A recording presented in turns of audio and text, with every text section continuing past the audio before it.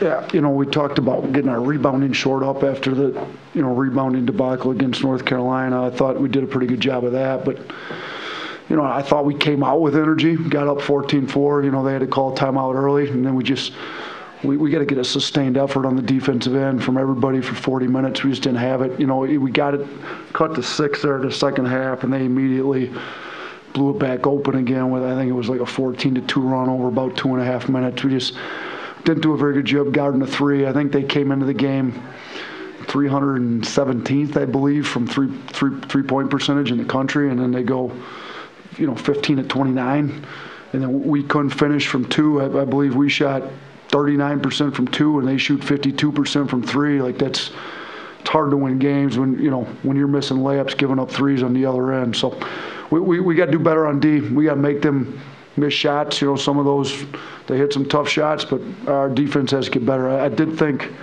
there were a few bright spots. I talked to the guys about playing hard. I thought, Petty's been playing hard.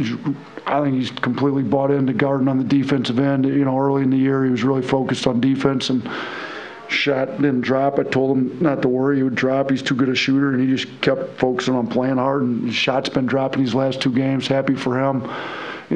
Our defense, like I said, got short up. So there's a few positives, but we just can't. Kind of made the analogy with the team, like it's kind of like the whack-a-mole game at the fair. You can't keep whacking down the mole.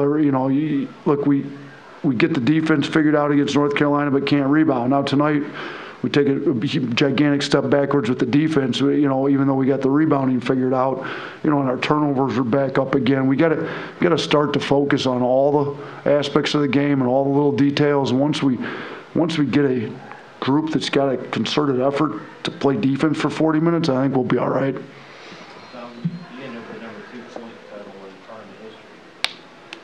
You're 34. I don't know if you had a reaction to that. I didn't know that. I'm proud of myself, but like he said, we got work to do. We got to defend better, and I'm not gonna be proud of myself until I get all these guys defending at a high level. Because you just talked about the 3-point percentage. I think it was like 27% on the year. They just really started. Bolton was 2 of 20 coming in for 30. What was the scout? Was it one of these things that no matter time they were going to start hitting shots, or did you guys? No, we wanted to, keep them out of the paint. They're a heavy drive team, and we planned on them not making 52% of their threes, and we weren't trying to give any up, and we knew Bolton could shoot. We knew, Halliburton shot 44% from 3 last year, even though it looks a little funky. It's kind of a set shot. If he gets his feet set under him, he can make it, which obviously we let him get his feet set. He was 4-7 tonight, but we didn't plan on him making like that. We planned on him shooting closer to 30%, and shoot, if they had shot closer to 30%, we'd probably win the game, but when they're hitting like that, you got to make a miss. You got to get into them a little bit better. I thought our physicality in the ball was really bad tonight. Our guards just weren't physical in the ball enough. In our ball screen coverage, they hit a lot of them kind of dribble off.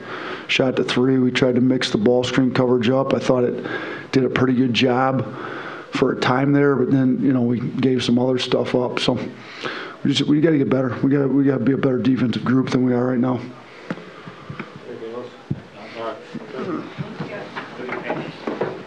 Thanks, appreciate it.